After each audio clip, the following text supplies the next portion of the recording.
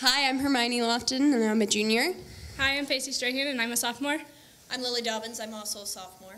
I'm Bridie Beeman. I also happen to be a sophomore, and we're from Waverly High School. This is our cheer! This is dress-coded.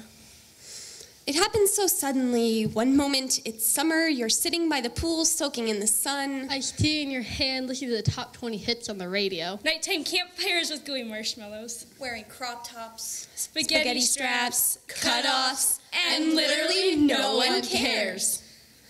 As more and more pressure from the incoming school year mounts, you remember the dreaded dress code. When your mom drags you to the mall and every single one of your flaws is brought back from the recesses of your mind. I panic when the mannequins from Forever 21 point and laugh.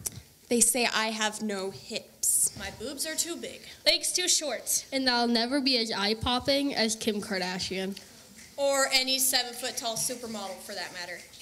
They look perfect in those clothes, yet when I try them on, that shirt's too short. Pants too big in the waist. V-neck too low. I am left banished to the clearance section. Grabbing at itchy sweaters and stained pants. Flipping through pages and pages of the school handbook. Trying to find some profound reason as to why bralettes are allowed to be seen, but not sports bra straps. And after that confidence boost, I enter the school feeling the stairs on my back. The judging glares run down my neck. Are there too many holes in my pants? Is my dress too short? Should I have brought another shirt? Am I going to get dress coded? If we get dress coded, we are forced to sit and wait for our parents to hopefully bring us a fresh pair of clothes. Or where someone else is from the lost and found bin.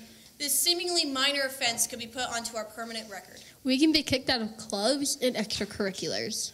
I go to soccer practice in 100-degree heat. The guy's solution to this problem is to just take off their shirt. If I ever dared to take off my shirt, I would be kicked off the soccer team because administration gasps at the sight of a sports bra.